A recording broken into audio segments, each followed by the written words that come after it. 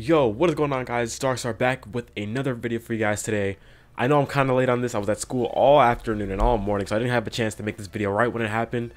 I witnessed it break on Reddit, and it blew up super quickly, and I was like, fuck, I wish I was at home right now to record this video, but I was at school all day, had finals and stuff like that, so came home, still super hyped about it, so I decided, I'm gonna make a video anyways. Fuck it. I know you guys have already probably heard the news, but I'm gonna let you all know just in case you haven't heard, because I'm your boy. I got your back. All right. So Laura Kate Dale, yo, she is doing fucking God's work. Actually, before we get into that, the meat and potatoes, I want to talk about something else. There was something else that not a lot of people are talking about right now. Something that can get swept under the rug really easily if you ain't paying attention, because today's been kind of a crazy day, to be honest.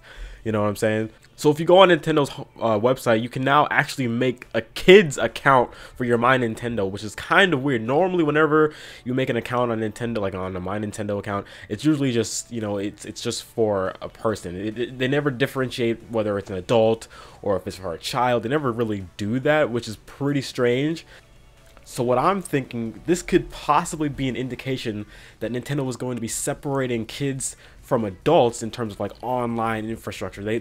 I'm thinking what they're gonna do with this, right?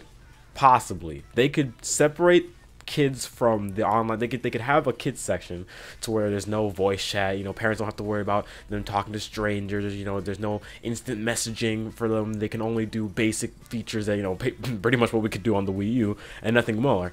But the adult accounts could have the instant messaging, the voice chat, the party invites, and all the extra stuff that hardcore adult gamers that game on Nintendo platforms have been clamoring for ever since the Wii U fucking came out, but we never got that. So that's what I'm thinking is going to be happening with this thing. That would be really good. That would be a really smart idea from Nintendo to just separate it. If you really want to protect the kids, give the parents the option to do so, but don't ruin our experience just because you want to protect the kids. Okay, you're not their parents. You can give the parents the tools to protect their kids, but you don't have to hinder our experience. You don't have to ruin our online experience just for the sake of, oh, I don't want little Johnny to be called a faggot online. You know what I'm saying? That's fucking stupid. Okay, so on to the big news for today. Yo, Dark Souls 3 is running on the Switch. Now, I remember back to when the Wii U, I think it either just came out or just about to come out, they had EA, I remember someone from EA was like, oh yeah, we have Crysis 3 running on the Wii U, but we just don't know if we're going to release it or not, and they turned out to never come. And I remember also Grand Theft Auto 5, they potentially, I don't know if this was a rumor or a leak, or I can't even remember, it was so long ago. They had Grand Theft Auto 5 running on the Nintendo Wii U, but they never released the game. So I don't know. I mean, it's kind of, I think I definitely could see this game running on the Switch. I don't really see why it wouldn't. Guys, this is if this is true, right? It's not confirmed or anything. It's just a rumor for now. But if this is true, this would be amazing.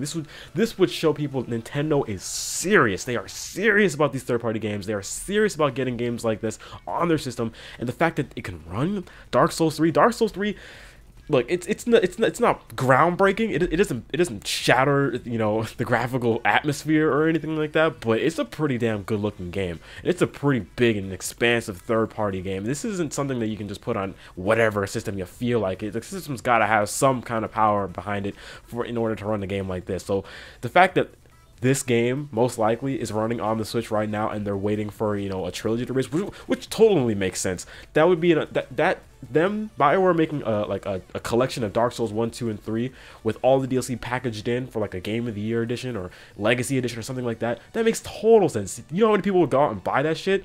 Tons of people would go out. Lots of people didn't play, the first two or the last one, or lots of people didn't play all the Dark Souls games. So this would be their amazing opportunity to do it. What they're saying is that this is probably going to be coming. This collection is probably going to be coming to the PlayStation 4, Xbox One, PC. And they're thinking about bringing it to the Switch because they know that audience could potentially be there, and that would be great for the Nintendo fans. Instead of just giving us one of the games in the franchise, why not give us all of them? And on top of giving us all of them, give us all the DLC. Because I remember when Mass Effect 3 came over to the Wii U, what came out right next to I think it was the PS3 or was it the PS4? It was the Mass Effect collection, and we didn't get that, and it was terrible. We had to pay full price for one game, while PS4, 3, and 360 players got to pay regular price for 3 games on top of all the DLC. So we felt ripped off. They're not doing that this time. They're going to give us what we deserve, which is all 3 games with all the DLC. They're not gimping us. They're not saying, you know what, you guys are lesser humans, so we're gonna give you a shittier deal by giving you Dark Souls 3 for $60, while PS4 and Xbox One owners get, you know, Dark Souls 1, 2, and 3 with all the DLC for the exact same price. That would be terrible. I mean, I would want to buy it, but I would just feel really jibbed if they were to do something like that, like EA did with Mass Effect 3. That'd be kind of a slap in the face, you know what I mean? Alright, on to the next piece of news. Laura Kate Dale again coming back at it again with another huge bombshell today, talking about the Nintendo Switch dock will increase the performance. However, it won't be via extra hardware, like a supplemented computing device, which Nintendo, I believe, they patented that this, I think it was this, like, the second half of this year? Maybe it was a little earlier, I don't know. But I do know that they had a patent for like a separate device, kind of like what Alienware has. They have like for their laptops, they have like an external GPU that you can hook up to your laptop to boost the performance of it. It's something sort of like that, but for a home console, which is a really good idea in my opinion. It's really good for longevity. It's really good to future-proofing your console. A really smart idea. So I thought that's what Nintendo would be doing, like another year and a half, 2.5 years down the road with the Switch. You know, break out this box that says, hey, you can upgrade your system without having to buy a whole new system. It's, you know, you pay $150 for this, you know, supplementing computing device, and all your games would look better. They could run in 4K. They could kind of do it with what Sony is with the PS Pro, but, you know, for half the cost. But it's looking like it's not really going to be the case with the Switch dock. The Switch dock, previously we assumed that it was just nothing more than a glorified HDMI cable, you know, and a charging dock for the handheld. But apparently, according to this report from Laura Kate Dale, when the system is connected to the dock by USB-C, the system's components will run at a higher clock speed to facilitate the 1080p resolution on the TV. Both video and power will be transferred over to the USB-C when docked. Plugging the system into the dock will also activate a small additional fan to help with cooling when run at higher clock speeds. This fan is in the rear of the dock. That kind of makes sense, because I remember Super Metal Day made a video about this small, like, gaping hole in the back of the Switch dock, and he was thinking that was probably going to be for the supplementing computing device. But that would make a lot more sense that that's where the extra fan would be whenever you hook it up to the handheld unit. So that definitely makes sense. This sounds pretty good. I mean, I don't see why Nintendo wouldn't do it. In my last video, I remember saying that I feel like if Nintendo, if the dock were to actually boost the power of the system, Nintendo would just come out and say it. But at the same time, I feel like they were purposely trying to avoid the question, saying no, it doesn't really boost the power of the system. Instead, it overclocked it. I guess technically that's not exactly the same thing, I suppose. You know, Nintendo likes to mince words, and they like to get around questions and get the answer that they want you to hear, regardless of if it's, you know, clear cut what you're asking for. So this is pretty cool. If this is true, then this system might be a bit more powerful than a lot of people are assuming. A lot of people are speculating, you know, around an Xbox One level of power, but we have been hearing a lot more rumors lately that it's actually going to be around the PS4 level of power, but not quite the PS4 Pro. I wouldn't mind that. I could definitely see it happening. This is nothing but good news. Like, there's just so much good news about this system, guys. It's crazy. It's fucking insane. I'm so excited. I can't believe it.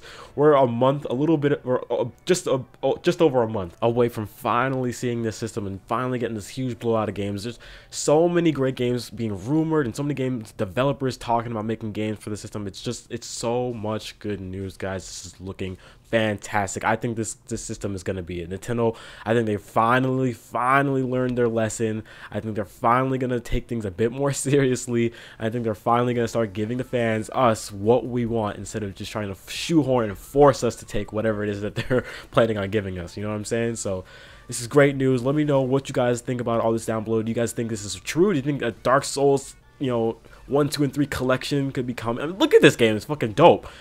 I would definitely pick this game up on the Switch. This would be an amazing game to play on long train rides, plane rides, fucking bus rides to school, you name it. This would be great. So let me know what you guys think about all this information down below in the comments. Thank you all so much for watching. I'm going to catch you guys in the next video.